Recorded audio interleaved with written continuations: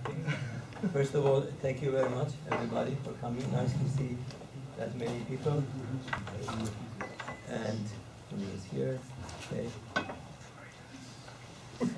And before I start my talk, I would like to give you two warnings. One is about the fire drill. We already had it, so there is no fire alarm. If it goes off, then you have to go out. But the second warning is more important. The second warning is that what you're going to hear is my personal view. It's not a classic thermodynamics, it's my own perception about this basically subject in science. Okay. So, and also you will see that I will be using some unorthodox examples. And the reason I'm doing it because I'm hoping to get a feedback from you. So at the end of my talk, even in the middle of the talk, please do not subsidize me. If you have any critical sort of views or comments, please speak out. And that is all I get from this this presentation, because I know what people think. And somehow it demonstrates my views about how the world of the teaching has changed.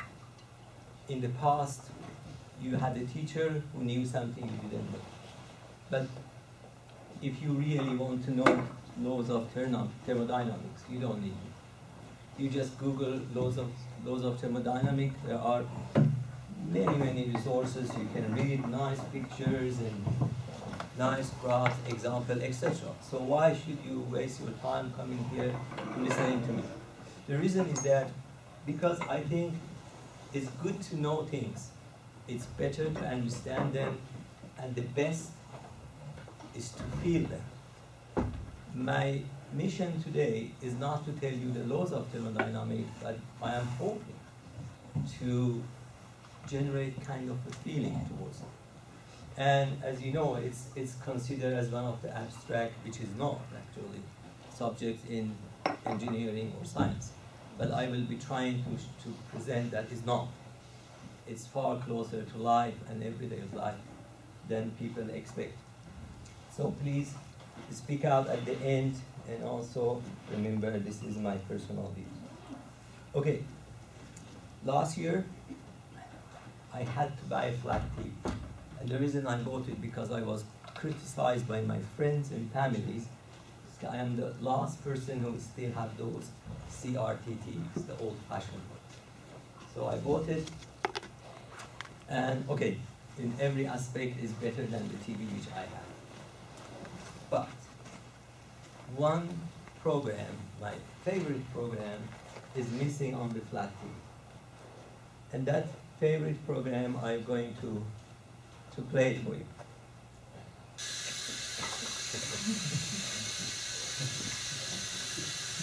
This is what they call a TV static noise. Okay, one thing, I mean, you may feel that, okay, it's just repetitive. It's not. The most impressive thing about this program, let's say Martians watch this program when they come home, you know, every day, yeah? Most interesting thing about this program is that it never repeats itself. It looks like, but it's not. You have to watch it thousands, maybe thousands of years in order to see the same program. Because all these spots, black and white, they repeated randomly. And that makes this program very unique. Of course, if I play it again, you will see the same thing, but on the CRT, you wouldn't see that. It never repeats itself. So you can understand why Martians are so interested in this program. Yeah. Please keep this in mind. I will go back to this picture at the very end of the very last slide. Yeah, this is just the background about what Martians watch. Okay, let's start the model. So we know that in nature there are reactions which happen spontaneously. Don't need to explain. These are the very common ones. For example, these objects fall down. They never go up on their own, and the rivers run down the valley. That's what we do. So let's say we want to start from scratch and model this phenomenon. Okay, very simple model will be say what? Well, we can say that in all cases, the internal energy of the system is reduced. It goes down, always. And that is very sensible, easy to understand, easy to feel, and they called it enthalpy. So enthalpy is a part of the energy in nature that we can easily measure it, quantify it, and also, most importantly, we can understand it. We can transform it to the heat, which is quite sensible. I'm rubbing my fingers gets hot. So that is easy. But the problem is that, yes, this is what I mentioned, but the problem is that it does not explain everything. It does not explain here. Imagine that we have two boxes with two different gases inside. I remove the membrane between them, and we are used to think that, of course, the gases are going to mix up, right? Let's say there is no chemical reaction between these gases, yeah? So we are used to this idea that spontaneously we will get a mixed up here. Okay, but in this reaction, delta H doesn't change because there is no bonding between these atoms. They are identical, no reaction whatsoever.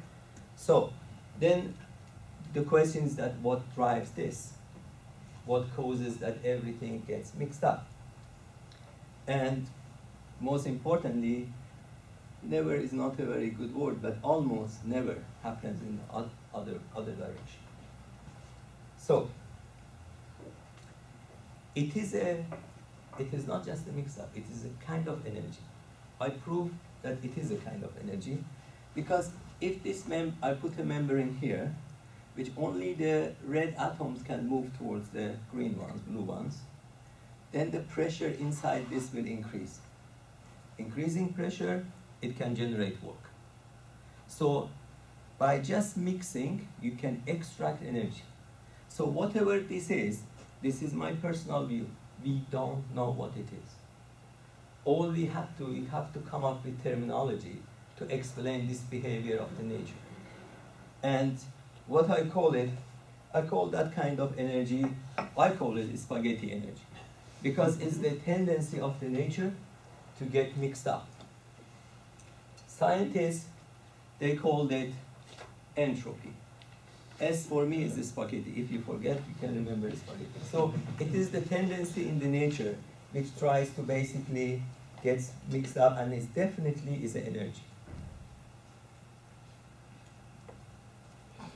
I took this picture yesterday. So, I mean, the very first application of thermodynamics is that you would never say that my room is cluttered. You say my room is a high entropy room. So, maybe this is a revenge with Alex because he's not here anyway. So, yeah, I like this coffee pots, empty ones. Anyway, so yeah, you see, that's the reality in life. You clean your room, it becomes clutter. You wash your car, gets dirty. It never happens the other way around. You buy fresh food, it gets rotten. It never goes other way around. And that's again back to this behavior of the nature that takes things, in a different direction in order to maximizes this randomness in the system. It's the same in the universe also. This randomness increases. So let's look at it from very different angle. We go back to our boxes, and then here we see that generally when this mixing happening, the system goes to the maximum disorder. And this is exactly the same story with the cluttered room. It tries to go to maximize its disorder, but from very different perspective. Effectively, if we open this box, we do not expect to see this, we expect to see that. So it's more likely to see inside the box like this than this one. Please, I should emphasize these two things are completely different way of looking at the same phenomenon. I explain a little bit here. Again, back to the movie with the Martians, you see that this is maximizing the disorder on the TV CRT screen, and also by experience, we're expecting to see this rather than seeing all black or white. We don't see that one. Okay, I just clarify on this matter. When we say it becomes disorder, remember the story with the box, it is the energy. Yeah, by nature, becoming disorder generates energy. But towards the most probable state is a betting odds. These two are very different things. One is about energy, can do work. The other one, what you need when you're betting on horses. But I will present that these two are almost the same thing. But to do that, I have to explain that looking at the entropy as energy is a classical thermodynamics, is easier to understand, but looking at it as a betting odds is what is called statistical thermodynamics. So what do you need? You need a genius physicist to come with one idea and show you the relationship with this one, heat, and the betting odds. Okay, you're expecting equations, but I would like to propose a small intermission to this talk. In order to mention what is the relationship with classical and statistical thermodynamics, I have to explain something mathematical. This is the part of my talk which is again related to our teaching skills. I would like to hear from you whether you like the way I teach maths and compare it the way that you've been taught at school. Yeah? Let's say we want to model the effect of money in life. Yeah? So, y-axis, 0 point. I call it quality of life. So above 0, I think it is comfort, yeah? And below, discomfort. Yeah? And x-axis is the money which I'm making, M. Correct? So if I earn, or if I have 1,000 pounds, for example, 1,000 pounds per month, I can eat enough, I can pay for my rent, okay, I will not have a fabulous life, but I'm not going to go to sleep hungry. So at 1K, I am neither superbly comfortable or discomfortable. But at this point, my life is on the balance, correct? Now, let's say my income goes down. If my income starts going down, okay, I have to cut on my travels, then I have to move out of my house because I don't have money. Very soon I will be sleeping on the streets. I will not know enough clothes, and I will not be able to buy bread. And as you see, the curve is very steep, is going down. So having it 2 pounds a day or not having it makes a big difference here. It goes to minus infinite. Let's say I make more money. I travel more. I change my 20 years old car. So this has to be continuous, but anyway. And then I buy a villa in Spain. I buy an island, Jaguar, whatever, and that's it. Keeps going. And here it says I have 1 billion, this is 2 billion, and this is 1 million. Yeah? So, this curve, it shouldn't break here actually, my apologies, should be continuous. It is the story of life. If you have 1 billion income or 2 billion, doesn't make that much difference in your life. But here the slope is, you see that the curve is flattening out. Yeah? But also below 1, critical number goes to negative very sharply. And this is Hasuti's law. That is the law. And log of 1 is 0. So there are different ways to teach math. One math is that, okay, log is this, and then tomorrow you forget. But the logarithm scale is every story of everyday life. And that is I believe, that I prefer to teach if I want to start teaching a student about the logarithm scale. You see, in the future, in the next of the demonstration, I will need this curve. And that's why I just want you to remember how the logs changes. Okay, we need a genius, yeah? To connect this back to thermodynamics. That genius is my favorite physicist. Ludwig Boltzmann. He was Austrian. He was born and died in. Is buried in Vienna. His equation is very simple. It says entropy as an energy depends how many probable states you can have. Very simple. And the K is a Boltzmann constant. Effectively, it says, let's put it this way, if you're playing with 5 cards or 500 cards or 5,000 cards, the entropy increases as the number of cards increase, but remember the log, having 5 million cards or 5 billion cards doesn't make that much difference. The reason that much difference because when the entropy is so high, within million billions, it doesn't increase sharply with adding more probability or more states to it. And that's why it is flat. The negative part of the logarithm doesn't apply to the Boltzmann equation. But Boltzmann was born a little bit too early because he was working on this statistical analysis, statistical mechanics. When the debate about whether atoms exist or don't exist, it was a very hot issue. So it was 50-50. Some people thought the atoms are rubbish, they don't exist. Some people say exist. It was at the end of the 19th century. So Boltzmann got demoralized or maybe depressed, and he told the atomistic theory has failed, atoms do not exist, or maybe he was, I don't know, some other reasons.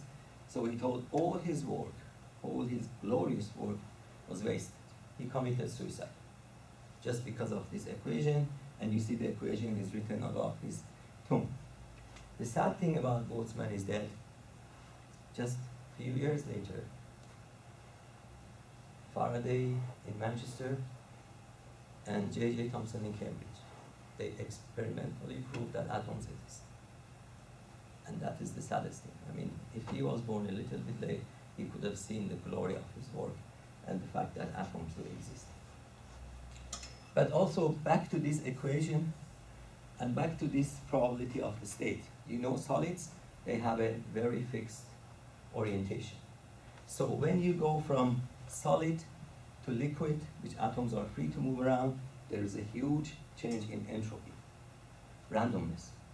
But if you go from liquid to gases, that difference is not huge because the system is already random.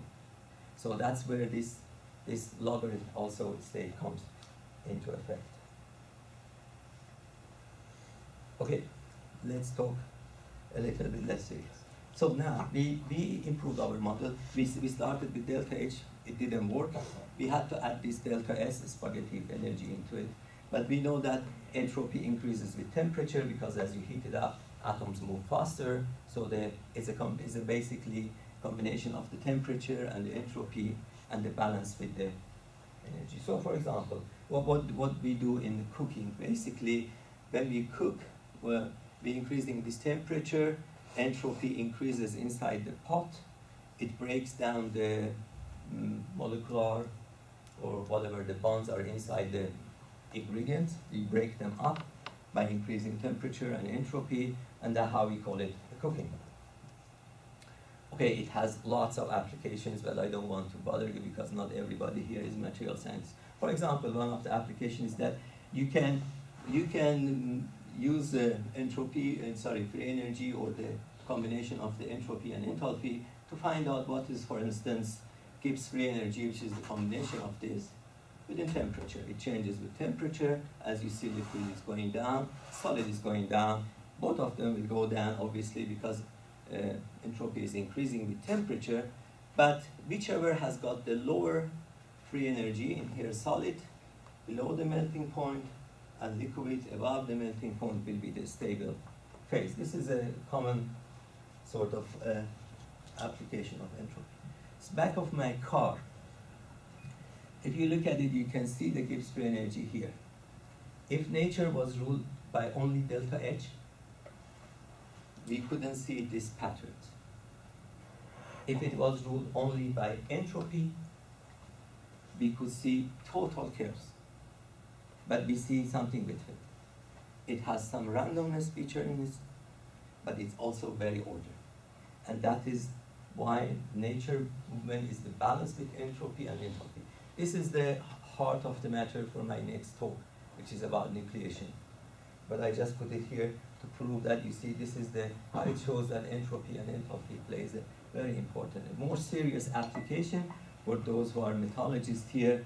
It's one of the main reasons thermodynamics, it's one of the main applications of thermodynamics, is that this chart tells you how much oxygen you can have in a furnace in order to reduce the oxide, for example, iron oxide, aluminium oxide to iron. So it's a very useful chart in extractive metallurgy. So for example, you say, okay, I have this much of oxygen, and this for aluminium, I can say it's very high. So it tells you the amount of the oxygen you have as a function of the temperature. So it's a very useful chart. How they did it, they did it experimentally. They just calculated the delta G and delta H, so they come up when solid or metal is stable or when the oxide is stable. Okay, now we are getting to a little bit more serious application of what we learned about entropy and enthalpy. So when we have a very orderly source of energy, let's say fuel, petrol, yeah, you burn it in your car to get mechanical work, your car moves, but according to what I said, that the nature is trying to mix up things, yeah, you never get 100% mechanical work. You will have a loss as entropy and heat. And that's why the source that efficiency cannot be 100%. How you look at it, from my point of view, is a kind of taxation. If you believe in God, God is a kind of taxman. So you have to pay. Yeah, you have to pay for this loss, and I will explain it a bit later. But at the very end, I show that entropy is not so bad. And you will see that it's not always the case that we don't like entropy. Okay, the part of the talks maybe of interest in the title was, I have to find this picture last night to put here. Okay, let's extend the concept of entropy and enthalpy to social. Okay, I took this photo in the lobby of the hotel I stay in China. Chinese are very fasting for wedding ceremonial, so they do 2 weddings a day in that lobby. Anyway, so let's look at, bride is here. Let's look at her relationship. Imagine like a bond with the molecule, yeah, with the people. So 6 guys, 6 days, and the group. So she has 12 friendships, 1 partnership in this picture, yeah. Okay, so obviously she has 13 different bonds, and the bonds are like chemical bonds, or like enthalpies. So she has 13 different edges, because she's probably closer to some of the girls and the boys than the other ones. She may not know some of them at all. Yeah? So she's dealing with 13 different bonds and 13 different conflicts. And conflicts means what? Entropy. And entropy means options, states. So let me explain a little bit. I asked Boltzmann for help. You see, H different for every relationship. Yeah, we are not keeping the same distance with everybody. We have different distance with different people. But S is the option. In here, according to Boltzmann equation, she has more than 1 options. You can have 10 wives, 10 husbands, thousands of friends. So S, because the S is not 0, it's more than 1. You are here.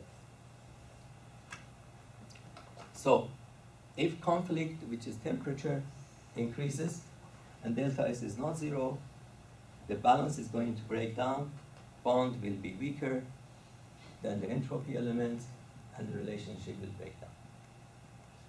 So effectively, the bad news is that unconditional law is a fiction. Because you may have very, very strong bonds, but if I increase the temperature high enough, even the entropy is low, it's going to break down the delta H. So that doesn't exist. This delta H in some culture, they call it love at the first sight, or whatever, something like that, yeah. Yeah, but most famous Persian poem, which is equivalent to Shakespeare's To Be or Not to Be, it says very interesting. It says, love looked very simple and present at the beginning. That's it. But then the problems turned up. I think we all experience that in our life. So that doesn't exist. So I'm sorry for this bad news, but I can give you one good news is that, okay, maybe it's fiction, but you have a control on temperature. If it's gone too high, buy a bunch of flour, bring down the temperature. You can control the temperature. The second good news is that the number of states available for this lady here is different for this lady or this gentleman. As you age, you live with somebody 30, 40, 50, 60 years, your option goes down. So the delta S, no, the delta S reduces, the chance that the relationship breaks down, it goes down. That's true, isn't it? So that's not so bad. It is a fiction, but there are some hopes. Yeah. Okay. Next picture. You look at this picture. You may think that these guys coming out of, I don't know, a kind of a car crash. Look at how stressed they are. Actually not. They had a 1 kilogram little boy was stillborn. He died when he was born, and you can see the pain on the face of father and mother. Okay, I would like to ask you to put this emotional side of the story aside and look at this picture like a Martians. Yeah. When I saw this picture, the first thing came to my mind. I said, this is a singularity point in Boltzmann equation. I explain why. You see, if you look at very logically, they never talked to that boy. The boy was never alive. They don't know him. And there are millions of babies born, you know, every month or every year. But still, the parents going through such a huge shock. Why? We asked Boltzmann. Because, as I said, a child is a one option case. You can have 10 wives, 10 husbands, but you can have one father. Every child is unique. And that uniqueness in Boltzmann equation is the singularity point. You are here. Log 1 is 0. When the log 1 is 0, on the main equation, free energy equals to bond. Bond exists in nature, it's a parental bond, and that's how relationship becomes unconditional. The only way relationship becomes unconditional, you have no option. Or maybe if you end up in a desert island with your partner. That's also options, is also close, something like that. But anyway, this is how story develops basically. So unconditional love is sacred, is kept for certain relationships in the life. So the mother becomes hysterical, very upset. She decides not to give up the baby, so she holds the baby on her chest for 2 hours. Doctor says dead after 20 minutes, resuscitation failed. So after 2 hours, she talks to the baby. I can't leave you with these faces. And this boy is 10 times bigger here. After 2 hours, the boy starts to move. And the doctors first reject it. They say it's a reflex, whatever. But then they realize, no, boy has come back. So that's why it was on the story, it was on the paper. So now you see that 1 kilogram boy now is about 10 kilogram here. So it has a quite happy ending. Anyway, this is not related to my talk. I just didn't want you to live so sad. Okay, first law of thermodynamics. You have heard it many times. It's getting a bit boring. I'm not going to spend too much time on it. I mean, it's obvious. I mean, what it says is that the energy cannot be created. It can always be transformed in more equations. That's what they teach us. You charge your mobile phone. It gets hot a little bit, and it does all those good things for you. So it's always, you cannot have a mobile phone which doesn't have charge in anything. You have to give something. In a different language, it's impossible to build a machine which doesn't need any fuel. That's first of all. It's very simple. And then The way I remember is say, we don't get something for nothing. You have to pay for it. Yeah, that's the first law, very obvious. Second law, because it relates to entropy, and that's why I'm hoping to, that one is easy to feel. I'm hoping that you feel the second law of thermodynamics, is that the one a little bit wordy one is there. It says you cannot extract the heat from hot place and transfer it to 100% work, but let's go simple. And it's a mathematical equation. Entropy always increases with input.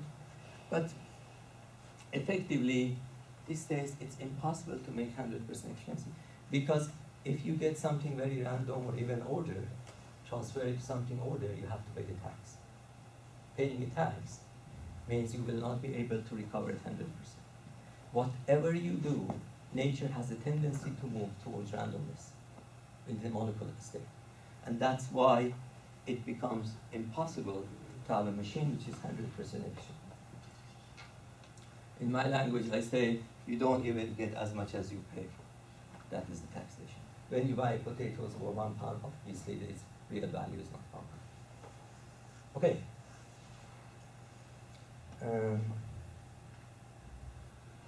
Let's some applications, yeah?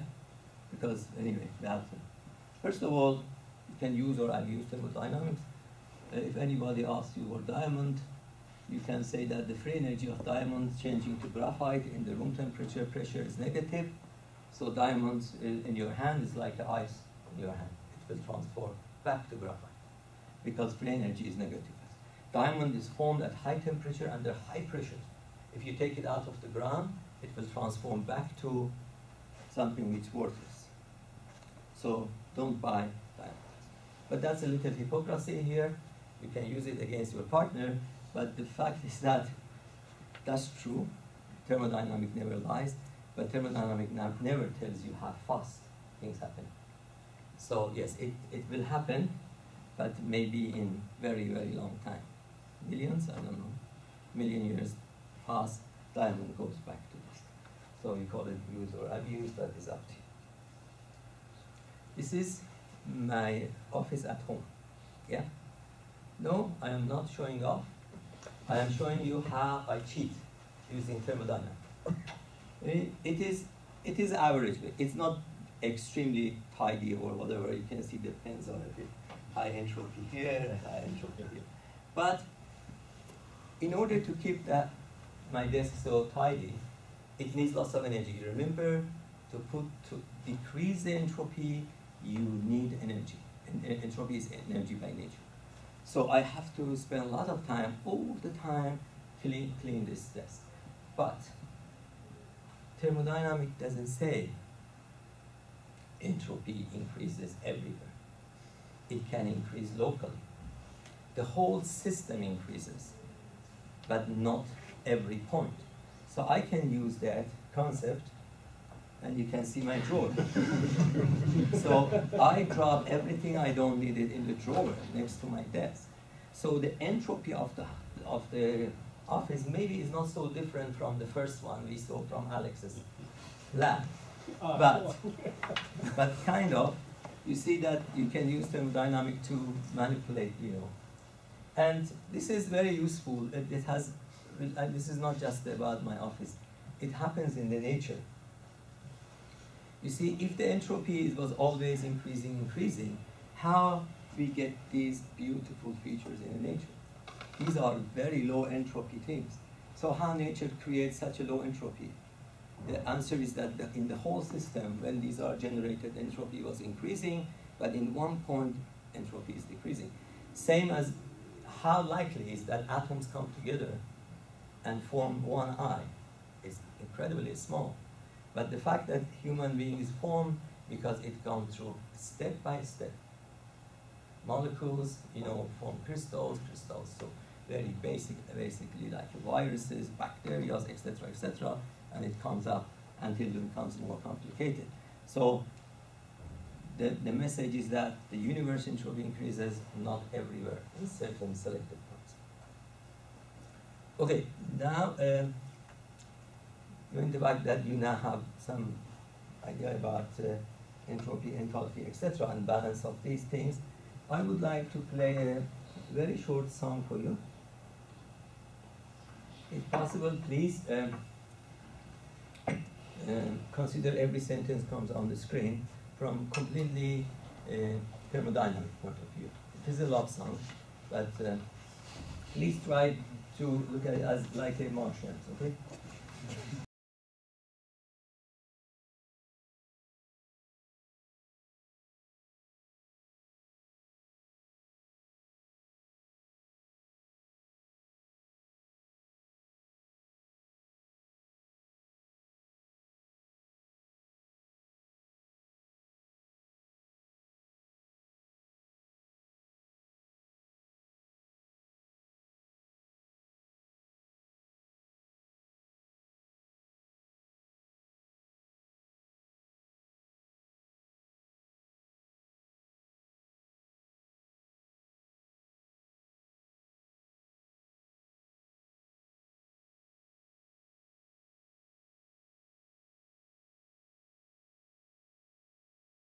I made a small change towards the to the light.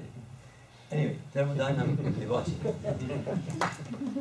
In this area, okay, some of them are obvious thermodynamic point of view, but let's look at every breath you take. The oxygen goes to your lungs. Yeah, it exchanges the oxygen with the blood, and that's based on entropy. And move is obvious, mechanical. Let's say bond. Yeah, when you break something, you should never admit it first. You always say that because breaking, you first increasing the entropy, secondly, you're generating a new surface. So you break an expensive china at home, mother's china, you can say that, Mom, I just increased the surface. No, literally, these are just happening. So when you break a bond, that's what happens. Every step you make is also, you are changing the chemical energy inside your body, mechanical, it takes you up the stairs, you're losing the heat behind. Okay, thermodynamics is everywhere in every aspect. And this kind of brings me back to the last slide. It's good news for you. And the last slide, I have to go back to the Martians' favorite program. You see, we accepted that this never repeats itself unless you watch it for a very, very long time, correct? But it's not only that. It never all the spots become black or white. Maybe in million years or billion years, yes, 1 second all white. And the reason it doesn't, because of the entropy in the nature. The same reason every molecule in my body is vibrating randomly in different directions. But I don't evaporate in front of you, because the same reason that amount of the light which is coming from this screen is pretty much constant. Number of molecules in my body, even in my fingertip, is far, far more than the number of pixels on the ordinary CRT TV. So it is virtually possible, not impossible, that I evaporate from it. But how the chances is extremely small. So we are kind of lucky living in the world that we are relatively very, very big compared to the size of atoms. If we get a smaller atom gets big, the world will be horrible. So let's imagine a world without entropy. If there was no entropy, what would happen? You didn't need to clean your room, for instance, because there was no tendency to get cluttered. We could make a machine which are 100% efficient, but because no entropy, these Martians will be bored, because it will start repeating itself. It will be the same pixel, repeating itself. So it will not be as exciting as what you see now, because there will be no entropy. The presence of entropy is very important. It's also, there are some drawbacks. For example, let's say if we are sitting here, there is a mixture of nitrogen and oxygen, but we are not worried that suddenly oxygen goes that side of the room and this side we get suffocated, because we're relying on the entropy. We think that this will not happen. Imagine in that world will be somebody died in the car park because oxygen molecules moved away from it. Yeah, this is a, yeah, we are taking it for granted. Basically, that's what it can happen anyway. And maybe I had some more examples, but yeah. Yes, and also, again, I think I gave you all the possible cases. For example, in human body, yeah, if entropy didn't interfere, what would happen is that oxygen which dissolves in your bloodstream would then mix up with the blood. Some part of the body will get too much oxygen, some part of the body will get less oxygen. As you see that, entropy is playing, although we pay for it, we get something out of it. It's not just a bad thing. So my final conclusion is that in life and universe, probabilities are important, but not possibilities. It is possible that tomorrow my GP says I have a cancer. It is possible that tomorrow I win a lottery. But I'm neither sad, I'm neither happy. Because most likely, hopefully, none of them will happen. So when talking about possibilities are not important. Possibly everything is possible according to the Boltzmann atomistic theory. But what matters is the probability and how they develop in the life. And I look forward to your comments.